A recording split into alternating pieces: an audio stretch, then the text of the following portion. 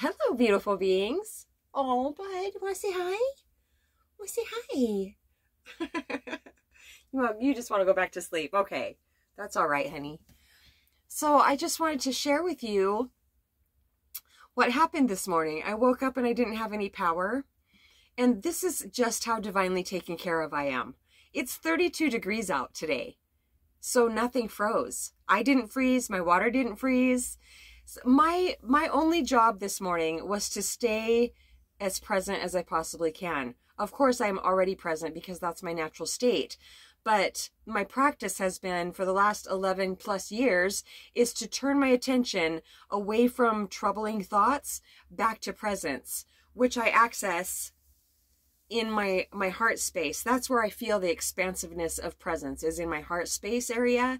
And when I hear other people directing people back to presence, they say, and if the person hasn't accessed presence yet, hasn't had that experience yet, then I hear people always guiding people to their breath. Pay attention to your breath. Turn your attention to inside your body, and because that is where I feel presence. So that was my main purpose this morning, was to turn my attention to presence and stay firmly rooted there instead of going with any fear-based thoughts. I'm sorry if I'm repeating myself. I feel like I'm already having a hard time speaking today. I know the new moon isn't for another like 5 days or something, so I don't think it's that. It could just be me. So I had a solution within 10 minutes. I just needed to go buy a new pigtail going from 50 amp, and then I could plug my camper into 30 amp. I had a 30 amp, and when I plugged it in, it was only 110 coming into my camper. So now I have all the power I'm going to need all winter. And the divine had it happen today when it's 32 degrees out. So I just feel very, very blessed. And the fact that the solution was so quick is just miraculous to me.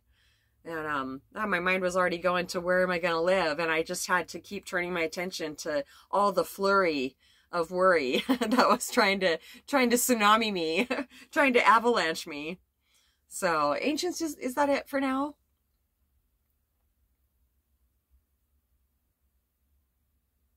Yeah, and well, so the divine sent me help right away. Well, it told me exactly what to do. I called the manager here. She said she'd be right over. In the meantime, she called Moonstar because Moonstar used to own the RV park. And so then she called me. And so I had help, a lot of help right away. And that feels very imperative to helping relieve fear, is having plenty of help.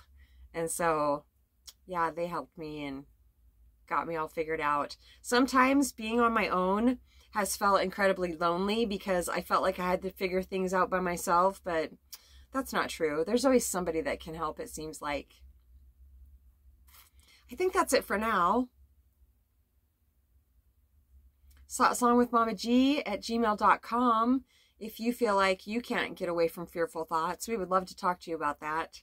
Love you so much.